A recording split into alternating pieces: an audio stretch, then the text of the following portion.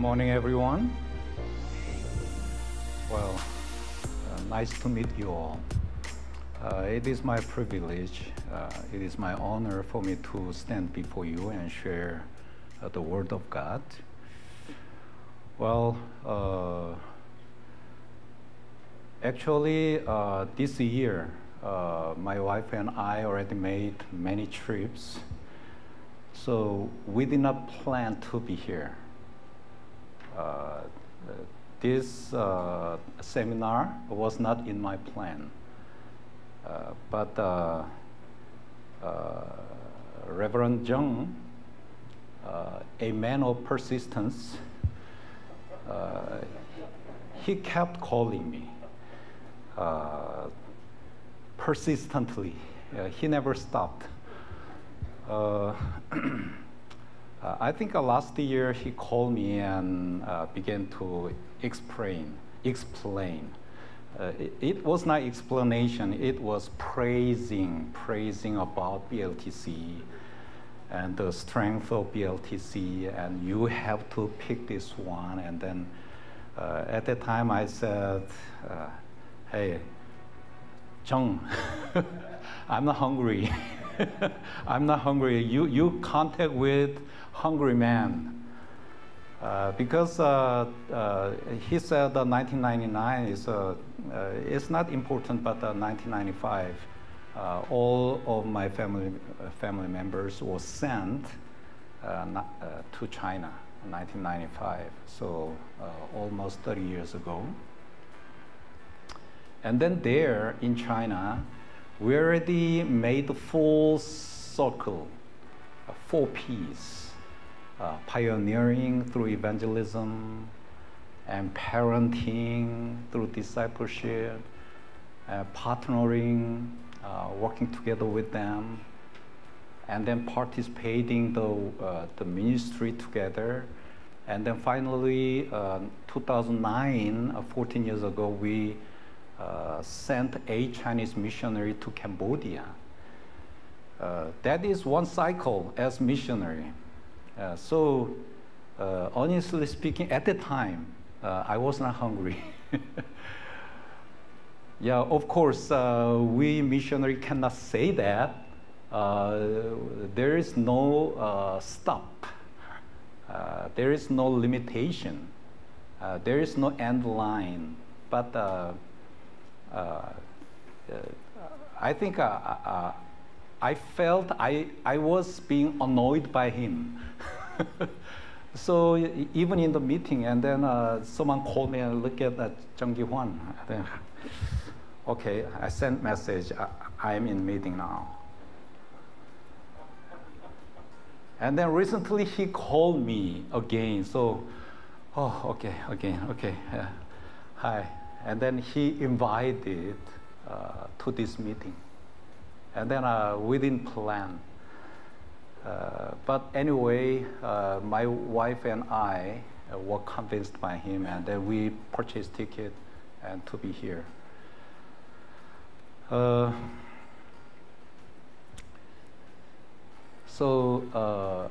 not so sure we have been convinced by this BLTC up to now. But this morning, we received 2 packs of these books. That means maybe we may think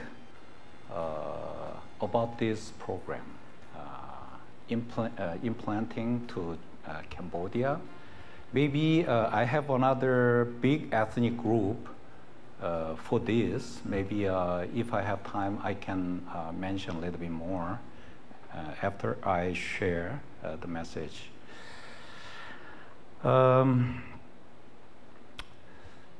Actually, as I joined to this conference, this seminar, and some kind of complicated thought unceasingly come to me. Do we have to think of leadership as group or as individual. Maybe if we read the Bible, individual leadership is biblical. Especially, he just introduced with two books. Maybe 13, 14 years ago, I wrote one book, a ministry manual based upon 1st, 2nd Timothy and Titus. Actually, that was a pastoral manual, but I changed the term from pastor to minister. So minister is more broad, so minister's ministry manual. And then about 2 years ago, I finished it and published one book titled Leadership Manual. That was written based on the book of Nehemiah. So in my book, I asked, leadership is born or made? Leadership is given or brought up, trained.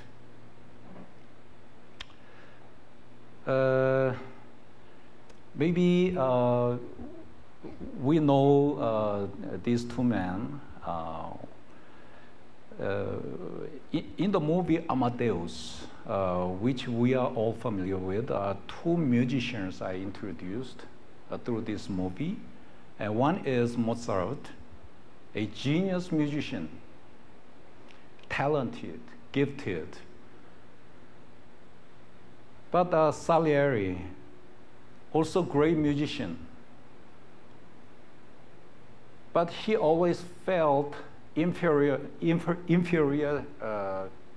complex comparing with Mozart. So even though he tried to catch up, but Mozart always play and drink. But whenever he composed some music, much better, he was jealous of him. So we call this Salieri syndrome. So just like this, leader is leader born, given by God, or made through training. So group of leaders or individual leader who was called by God, who was born to that leadership.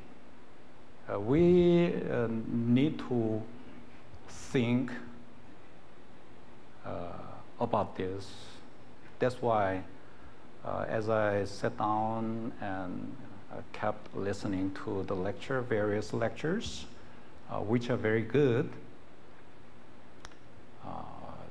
but to me, as far as I'm concerned, I kept thinking about this. Abraham, Moses, David, Apostle Paul, all great leaders, but all they were called by God, or they were assigned by God, or they were able to carry out their missions that God entrusted to them. Even though we can claim to be leader, because we claim to be leader, are we leaders? Am I leader? Simply because I stand before congregation and preach with the word of God, I am a preacher, but am I a leader? We may need to think. So this is in my book, 11 principles I found based on 13 chapters of the book of Nehemiah. In that book, constantly, continually focus on one leader, Nehemiah. So I took out the principle, 11 principles. I wrote this book in Korean and translated into Chinese. And the first book also was translated into Chinese, but not yet to English. I am now working on to English. Out of 13 chapters of the book of Nehemiah, I took out 11 principles.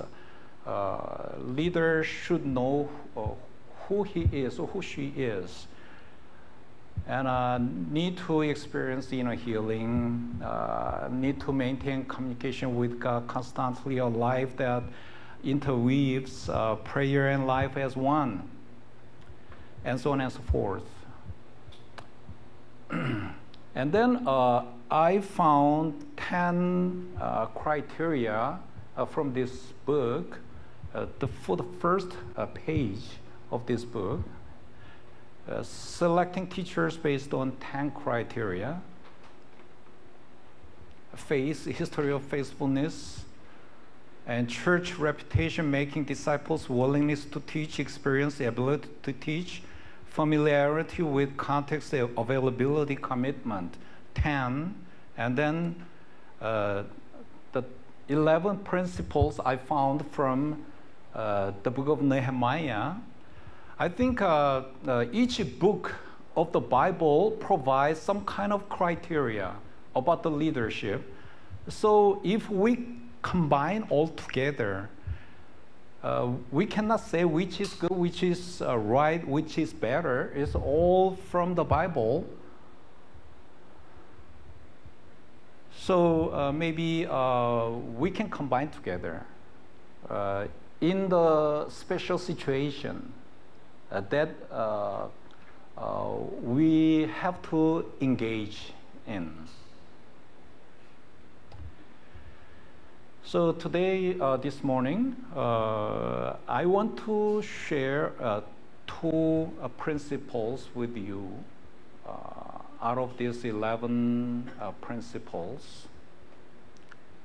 If Gihwan keep giving me the time, I can finish all, but my time is very limited, so just 2 principles. The number 1, Nehemiah chapter 1 verse 4, it says, when I heard these things in verse 3, the contents of verse 3 says, they said to me, those who survived the exile and are back in the province are in great trouble and disgrace. The wall of Jerusalem is broken down and its gates have been burned with fire. That was the news Nehemiah heard through his brother. And then when I heard these things, I sat down and wept. For several days, I mourned and fasted and prayed before God of heaven. So here, I picked one principle, which is emotions of normal people and leaders. Everyone, unexceptionally, everyone with an exception, experienced some degree of broken-hearted, hurted, wounded experience from the birth to up to now. Some sort of scar, trace of wounds always remain deep inside of our emotion, hidden memory. And these scars of bad experience unconsciously revealed. Sometimes we can say exploded away with various forms in our lives, especially in our relationships with church member, or local leadership, or with the co-workers. sometimes violence, verbal violence, angry, depression, melancholy, serious mental disorder. But here, it is very plain verse. When I heard these things, I sat down and wept. For some days, I mourned and fasted and prayed. When I read this, I felt, wow, Nehemiah is healthy person in emotion.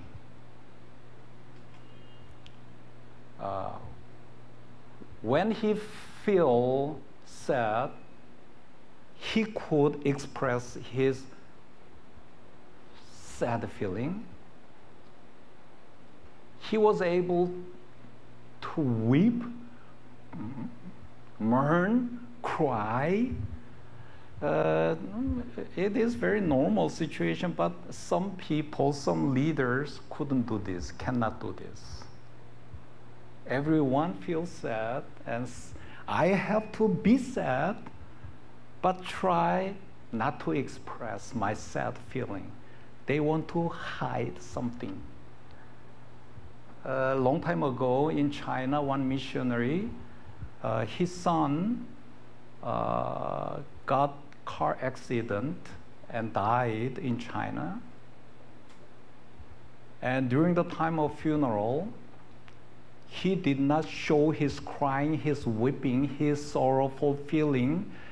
He instead, he is now in heaven, so praise the Lord. He keeps saying that. So one of friend who is doing pastoral ministry for Korean church, and he told him, missionary Kim, cry. Now is time crying. You are supposed to cry. Why you pretend to be happy? That is true. Your son is now in heaven. We need to be joyful. But now you need to cry. Why you are not crying? That's normal expression of our emotion. That can be obtained through inner healing.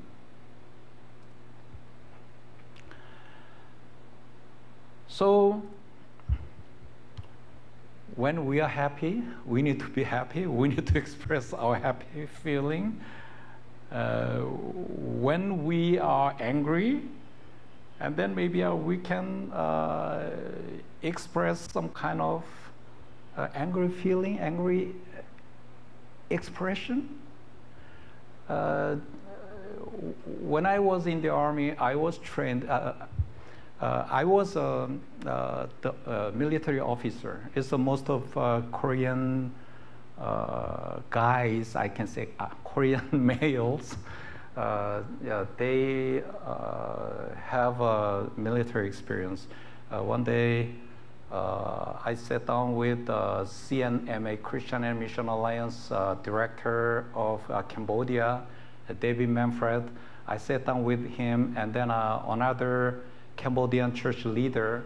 We sat together and took dinner together. And then at the time, I mentioned, you guys know why Korean missionaries are so aggressive?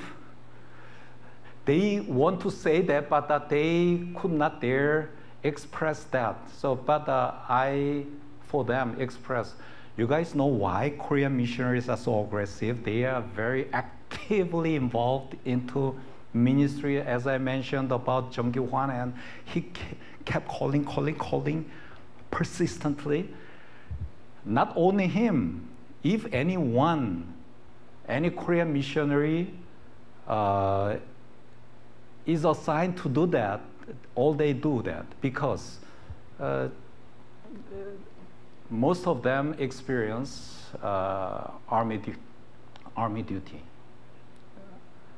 for 3 years.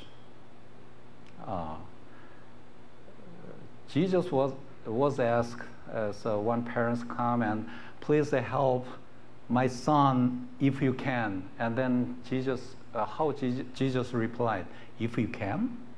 If you can?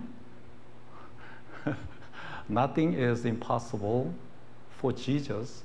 And then in Korean army, if we say, I'm sorry, we cannot do, and you cannot do, come, punish right away.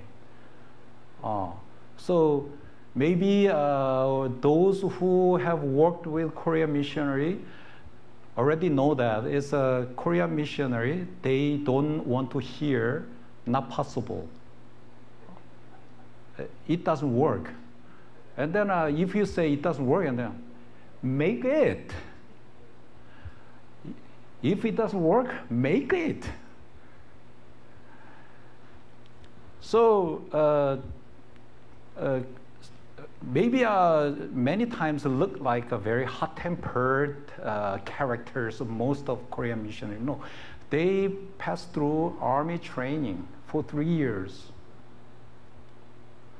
So I also applied to ROTC, Reserved Officer Training course. So when I went to college and then the junior year, senior year, I had my hair cut, and then I joined to Army, and then all kind of training.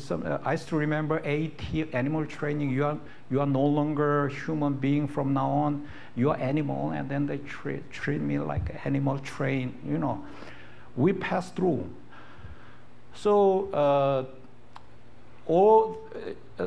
through the each corner of our life, and we experience some kind of bad things, broken-hearted experiences, and through all those experiences, unconsciously we accumulated some kind of angry feeling, resentment.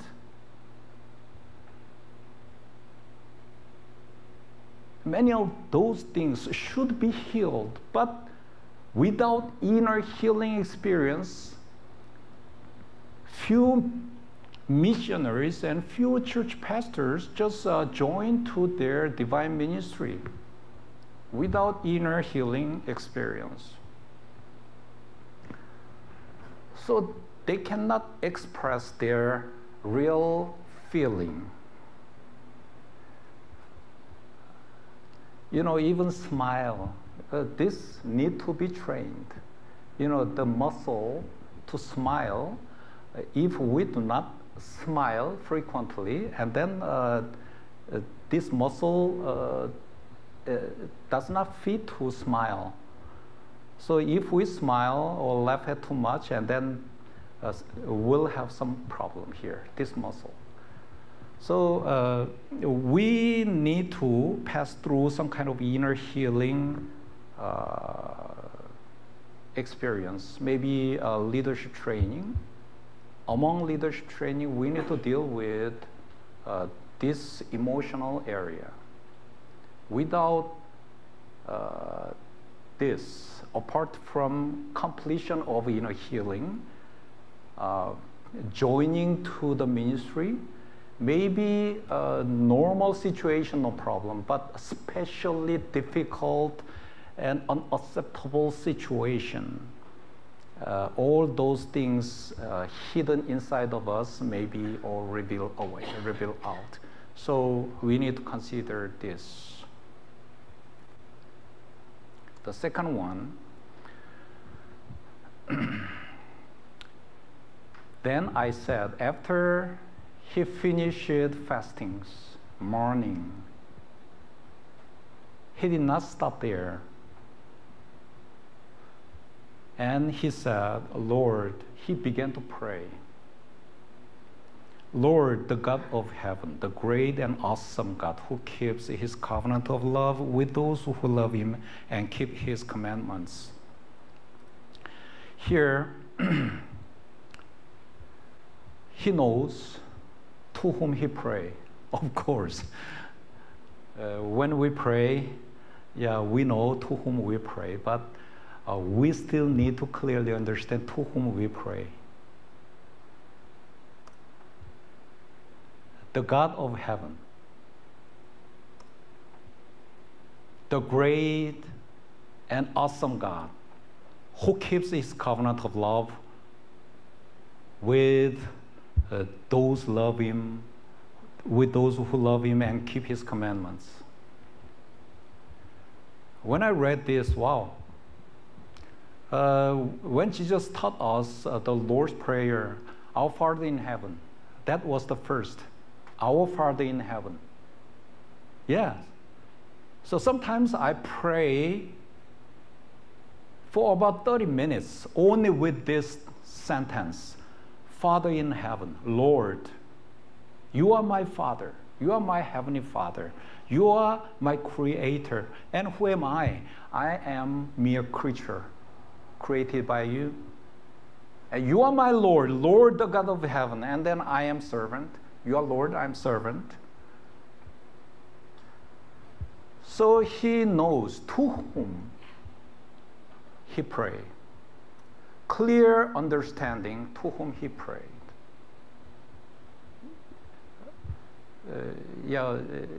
All we already know, but I just remind with this. And then he kept going on. I confess the sins we Israelites, including myself and my father's family, have committed against you.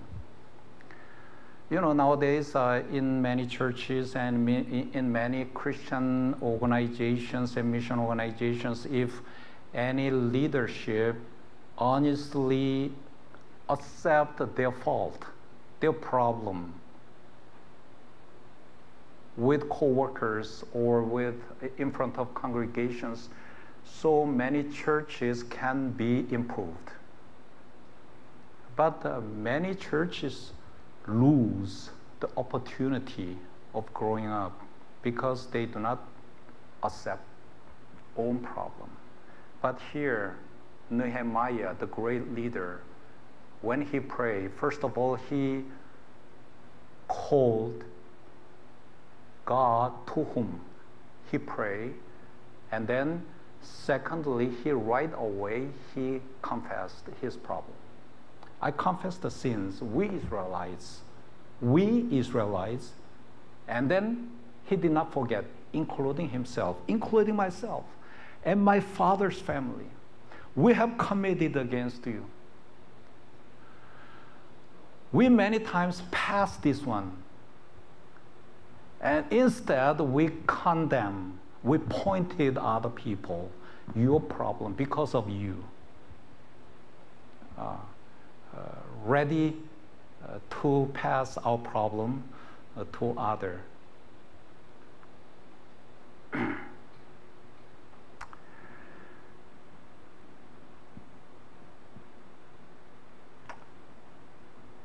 One Chinese missionary, Korean missionary, one day he shared his experience with his daughter.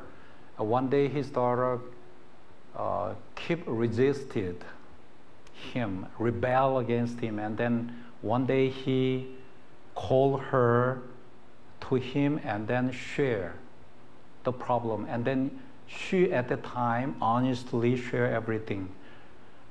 You are here only for Chinese. You never done anything good for me. And she kept explaining, crying. And Chinese guest came. You asked me to leave my room, give my room to them,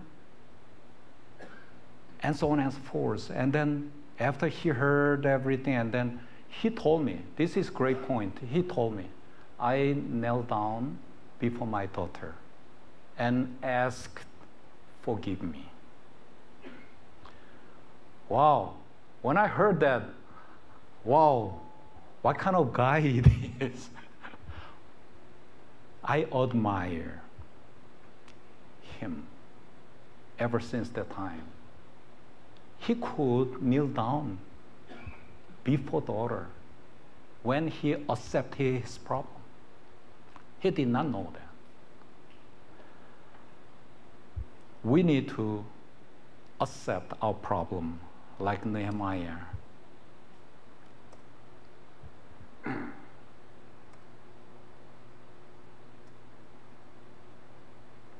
recognition and acceptance of own sin. And then finally,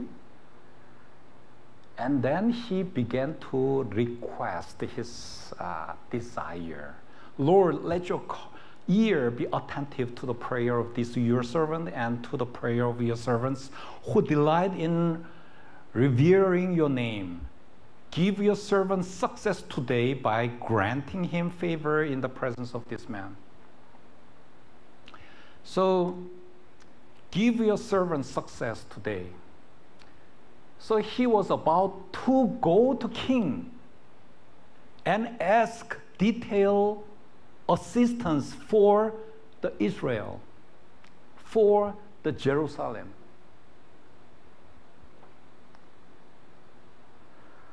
So first, he clearly demonstrates to whom he prayed, and then the second, confession of sins, and third, detailed request. And then he did not finish there.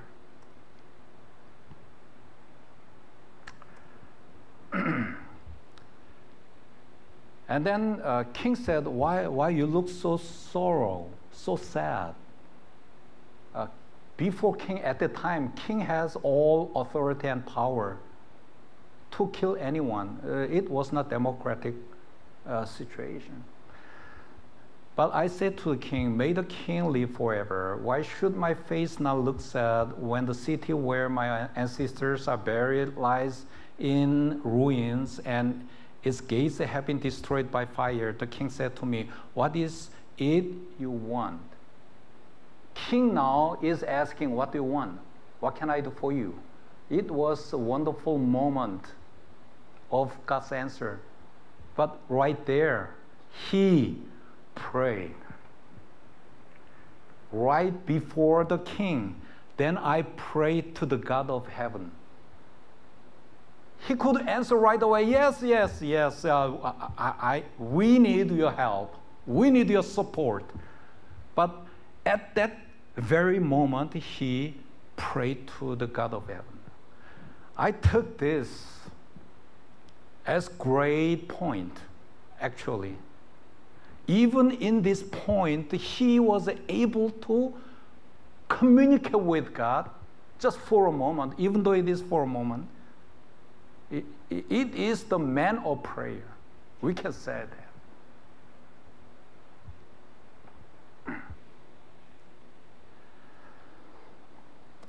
So here, then,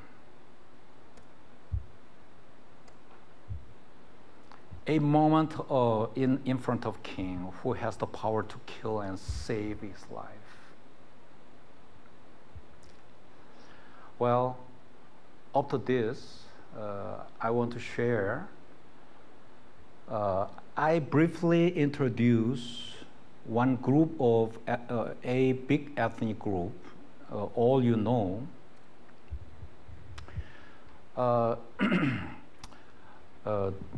Because I was a missionary for Chinese, and I'm still missionary for Chinese. China was our first love in our mission. My wife, early 30, and I was mid 30. All my young ages, for almost 20 years, we spent there. When we went to China, 2 years, 4 years, 6 years old children, we went there together. We lived there, spent our lives there, so we couldn't forget. And then they are still the people we have to pray and we have to concern. But especially when I thought of the BLTC, like this kind of a leadership program, I like to challenge here leadership's potential of the Chinese church. Let me briefly explain official statistics. Government, 3 self-church,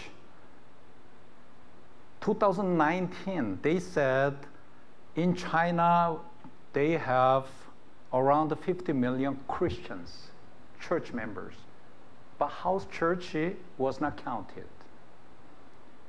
So International Mission Organization, they see almost 10%. Now 10% is 130 million, but a little bit less, 100 million.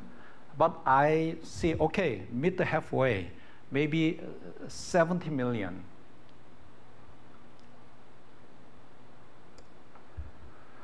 Someone asked, how many percent of born-again Christian among them? Maybe we can figure, maybe we can just down the ratio, maybe 20% of 70 million claimed Christians, still 14 million. 14 million born-again Christian. If we count only 20%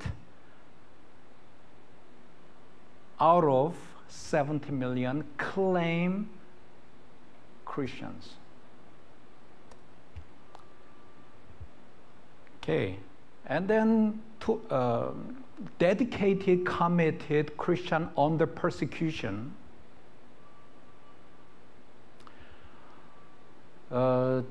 I mean, dedicated Christians, they are willing to die for Christian faith. They come and persecute us, okay, we'll accept, we'll take it. Minimum, still 20% out of 14 million born-again Christians. I can tell, I experience. When we count this number, around 3 million dedicated, committed Christians. Because they already passed through Cultural Revolution. During that time, many Christians were imprisoned and, died.